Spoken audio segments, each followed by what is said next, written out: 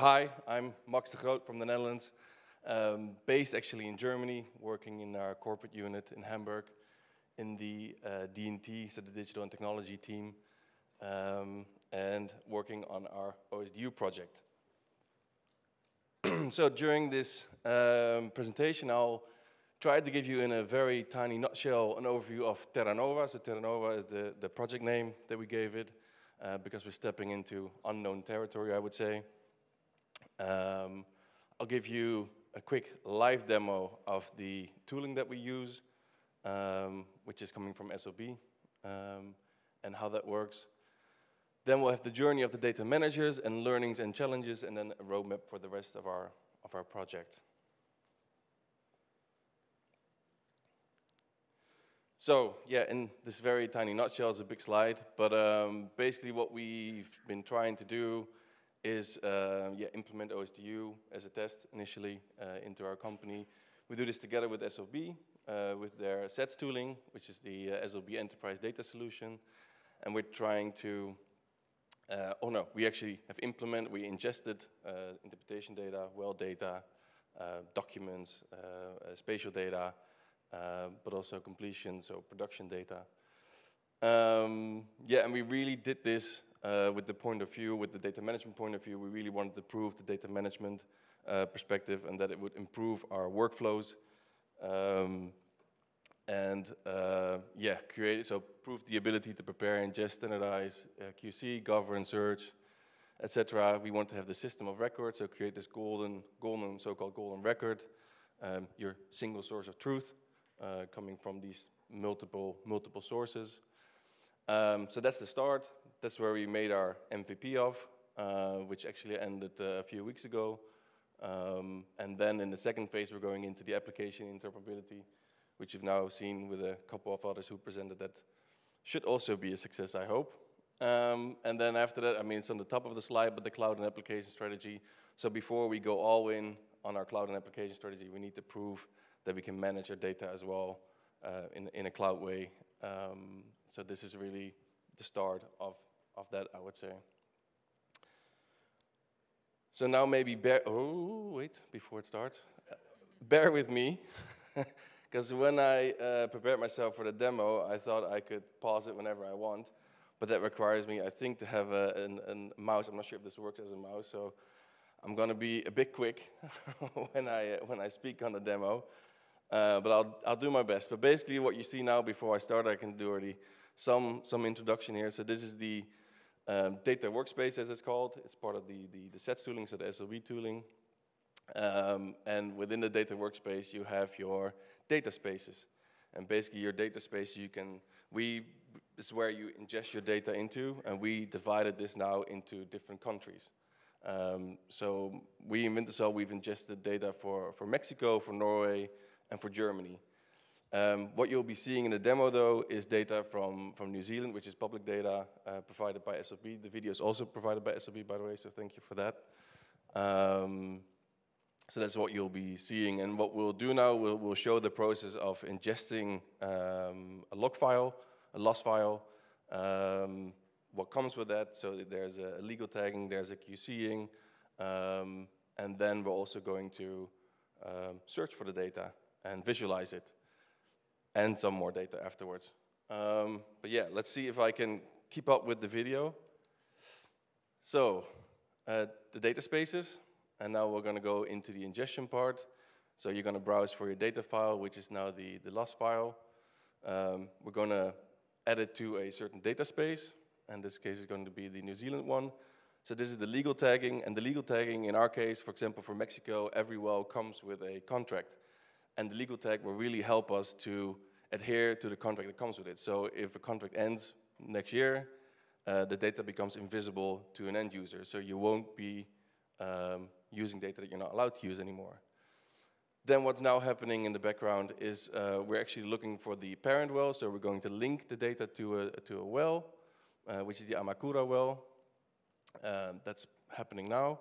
So you go to the ingestion phase, then there's the standardize, which is the mapping in the background. Now there's a quality control, so you can actually, before you continue with the ingestion, you can manually check your data. So you have the summary overview, You have the JSON viewer where you can look at all the metadata in the background, which is maybe not as interesting for an end user, but for data managers it is. Technical assurance, you put it on trusted if you are okay with it. You push it, then there's the approval phase. And now I need to speed up. Approval phase, and if you keep it at trusted, it's only going to be visible to data managers, but if you go to certified, it becomes available for all the end users. Voila, I think I managed. So now we go try to visualize the data. We're going to find the loss file that we just ingested.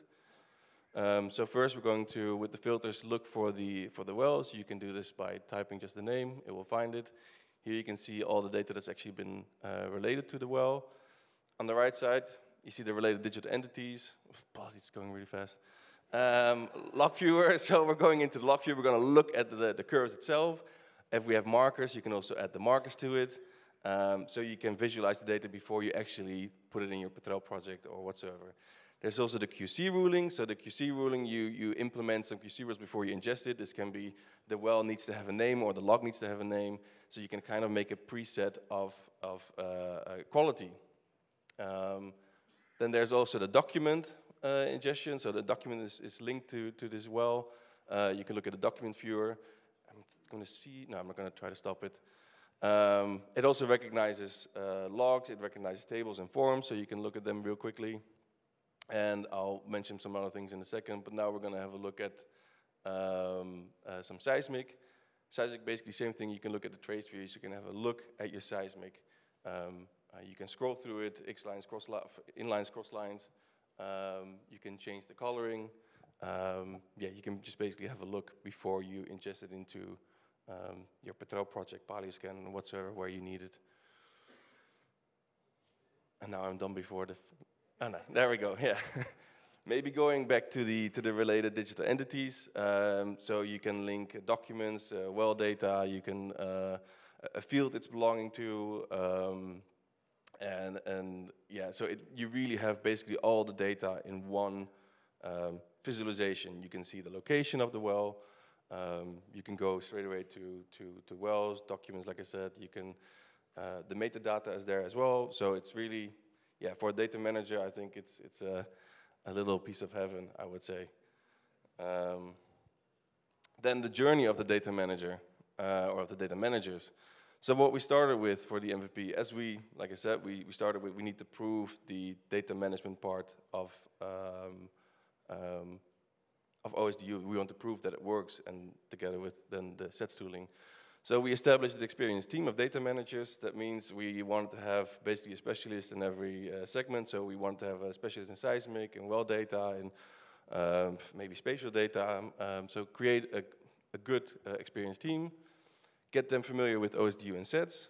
And that's maybe one of the harder things, because every time you have a new person coming into the project or you have to explain it to somebody, they always mix up sets as OSDU, OSDU is sets. So yeah, it takes a lot of explaining, I have to say.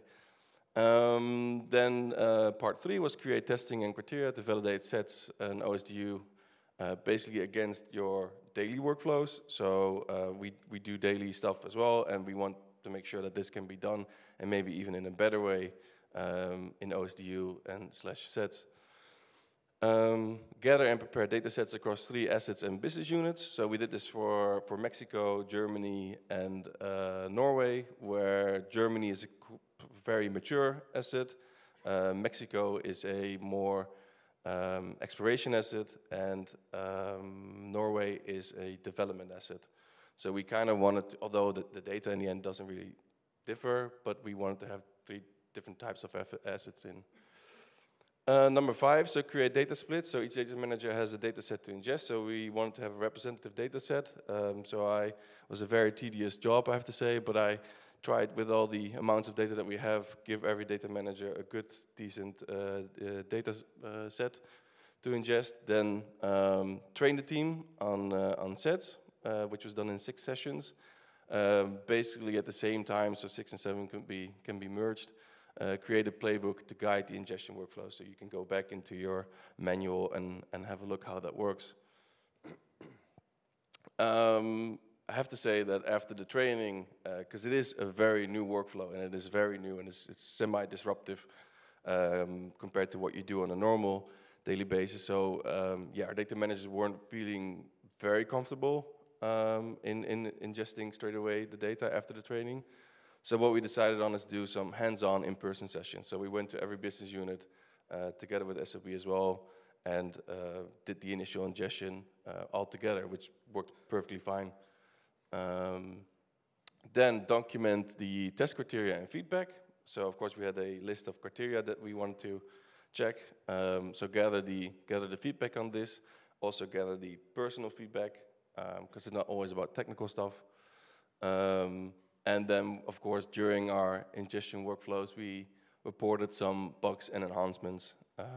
It also goes up, apparently, in my voice. So, so report these bugs and enhancements so that we can improve also the tooling. And now this is more about sets than OSDU. And that should lead us to success. So maybe on a more personal level, or on a human level, because we all talk about the technical part, but there's also, of course, the person behind the technical work. So this should be your, maybe your average subsurface data manager. He has attention, or he or she has attention for details, has a strong understanding of data management principles, preferably maybe has a background in geology, geophysics, or something related. Good communication skills, hopefully. But a data manager's work, and I'm by background geologist, but I've worked most of my career in data management as well. And from my perspective, I think in the last 10 years, my work didn't change that much, apart from maybe a new Petrel version, or a new GIS version, or a new OpenWorks version. But in general, the work itself has not changed in the past couple of maybe decades even. So a data manager's work has not changed a lot over the past couple of years. You might even struggle to get some on board, because why do we need to change? Because this has been going quite well for the last couple of years. So yeah, you might get some people not wanting to be part of it. But then if you show them the potential and the benefits you could create and the time you're freeing up, not for actual free time, but maybe for more interesting work. And I think somebody mentioned yesterday the Monday morning or the Monday mid or the Monday overall work, you know, these things that you actually, they don't bring any value. You might get them interested again. And this is, of course, not only for a data manager, this is also for an end user, this is basically for everybody. So yeah, if you show them the potential, you'll actually have this very reliable colleague fully working, fully on your team, working their absolute best to have a proper database. And as I said, I think this goes for every part of the business. So some feedback summaries. Sorry, it's a whole lot of text. Yeah, so the sentiment and trust is on the rise. So like I said, after the training, people weren't feeling that comfortable with the ingestion itself, so going on their own with OSDU and sets. But after the in-person ingestion sessions, people felt a lot more comfortable.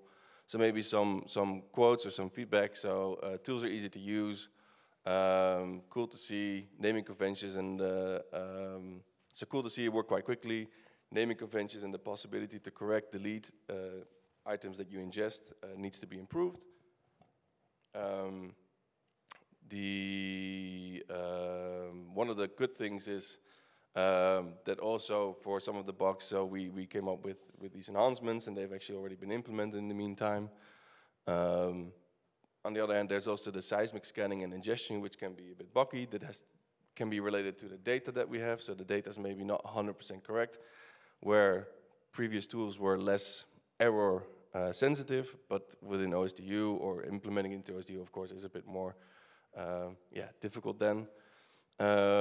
Maybe the last one, the person is not reflecting the text, but it's a great ability to link, for example, these documents to wells. One thing that we realized, so for our very mature asset, we have old physical reports that we kind of made pictures of, and they put in PDFs, which actually have a subdivision in there, and that's not being supported at the moment.